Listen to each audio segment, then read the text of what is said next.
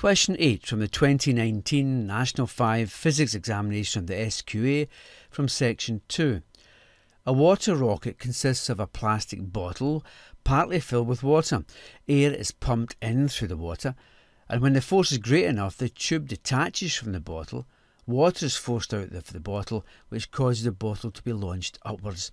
You can see a diagram of what's happening. And we've done this experiment in our school laboratory or even outside in a school playground. At launch, the air in the bottle is at pressure 1.74 times 10 to the power 5 pascals. Now for 2 marks, part A, it says on the diagram below, and this is the diagram here of the bottle. On the diagram of the bottle, show all the forces acting vertically on the bottle as it is launched. You must name these forces and show the directions. So it's not good enough to just name the forces, you must draw in the forces and always draw them like vectors.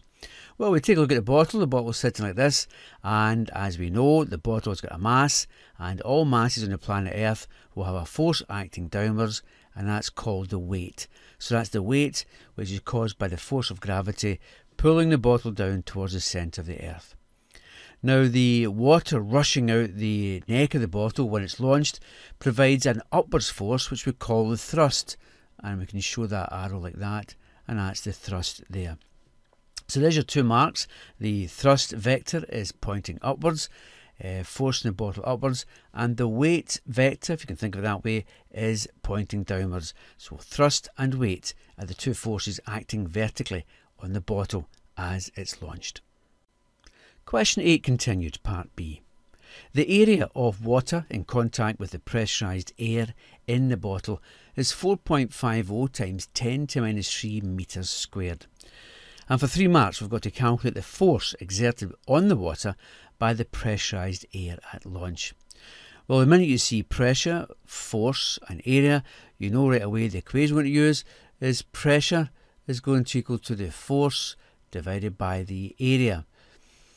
Now we know the pressure already. The pressure we're told at the beginning of the question is going to be 1.74 times 10 to the power 5 pascals.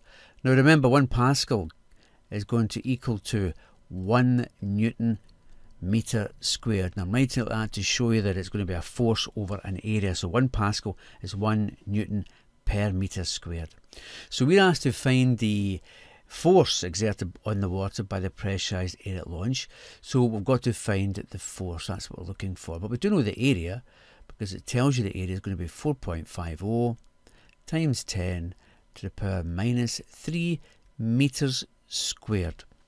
So we've got to arrange to find the force, and as you can see from the diagram, the force is on top here. So to get the force on its own, we must multiply both sides by the area A. So if we do that, we get pressure times the area, and that's going to get rid of the area in the bottom over here to give us the force. So the force is the pressure times the area. So let's plug in the numbers in. So force is going to equal to pressure times area, 1.74 times 10 to the power 5. I'm going to write it as Newton metres squared to show you the units cancelling out here. Multiplied by the area, and the area is 4.50 times 10 to the power minus 3 metres squared. So you can see if we multiply these 2 numbers together, the metres squared and the metres squared cancel, and we're left with the unit of newtons, which is force. So we do that in our calculator, we get an answer of 783, and the units is newtons. So the force will be 783 newtons. Question 8, part C. At launch, the air in the bottle has a volume of 7.5 times 10 to minus 4 metres cubed. At one point in the flight, the volume of air in the bottle has increased by 1.2 times 10 to minus 4 metres cubed. During the flight, the temperature of the air in the bottle remains constant.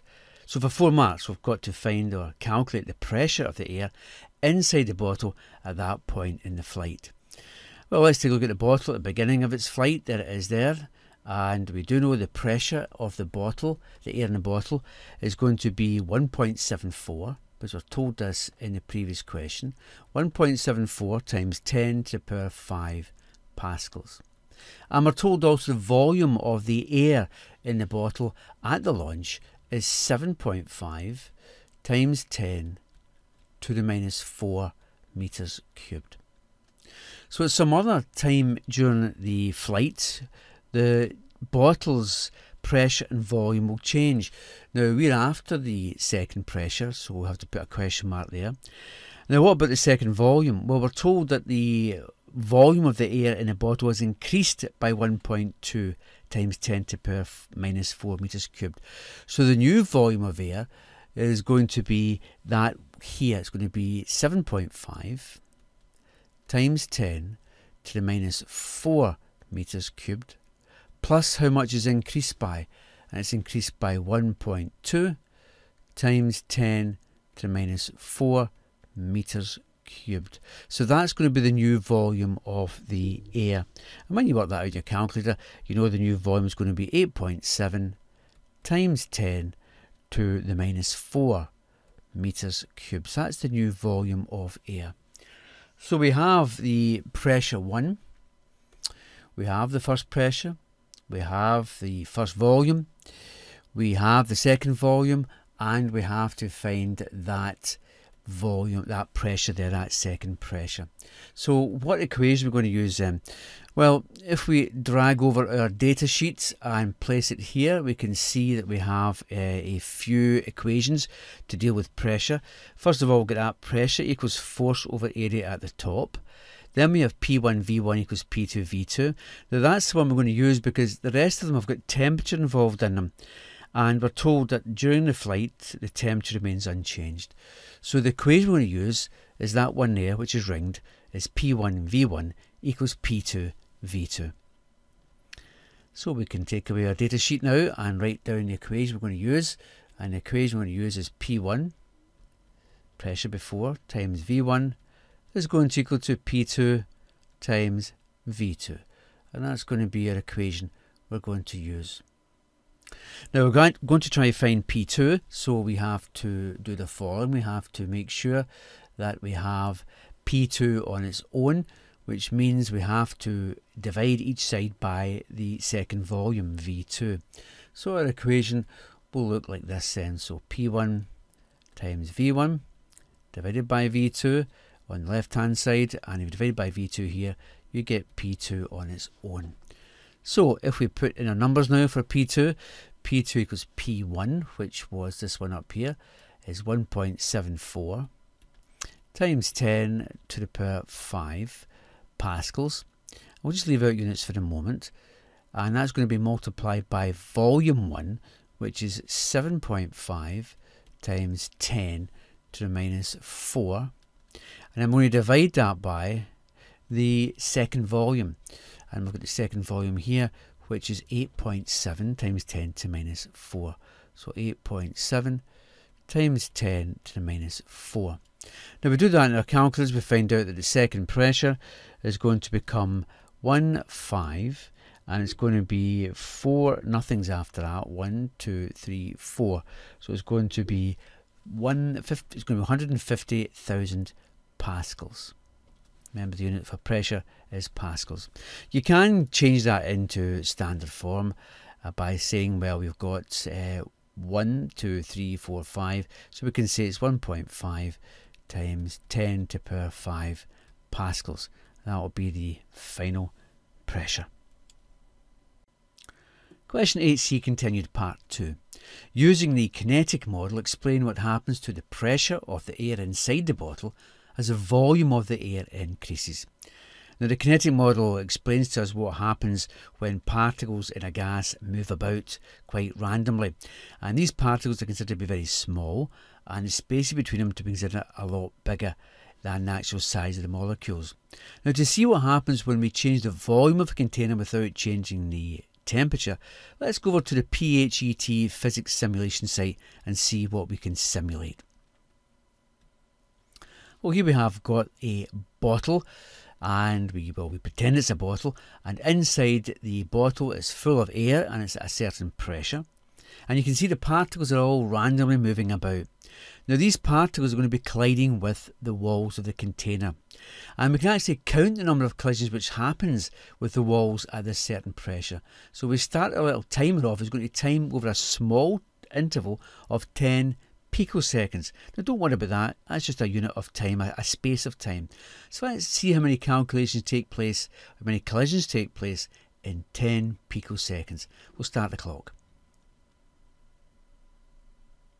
Now there's 277 collisions with the walls every 10 picoseconds. So imagine that to be 277 collisions with the walls every second. Now every time the particles collide with the walls, then what they do is they impart a force on the walls. And therefore there's going to be a force imparted on the walls every second, depending on the number of collisions. Now that gives rise to a pressure on the walls, because we know that pressure is force over area. Now let's see what happens. Just remember that number 277, and let's make the volume of the container a lot bigger. So we'll make it here. So you can see we have all these particles moving about, these air molecules moving about, but the most important thing is what's going to happen to the number of collisions with the walls. Let's set our timer over the same time interval. Well, there's 149 this time, which means there's less collisions with the walls. And this is how we explain with the kinetic theory what is happening in this gas. When we increase the volume which the air is contained in, then what happens is going to be less collisions with the wall every second. And we can make up a story from this from the kinetic theory. So let's go back to our board. So we start off with our first statement. When the volume of the container increases, then this happens. The molecules will make less collisions per second with the walls of the container. We saw that in a simulation. Now what does this imply then from the kinetic theory? This implies there will be less force applied to the walls of the bottle. Remember, it's the collisions per second that give rise to the force. If there are going to be less collisions per second, there's going to be less force applied to the walls of the bottle. And because we know that pressure is force over area, this results in less pressure on the walls of the bottle.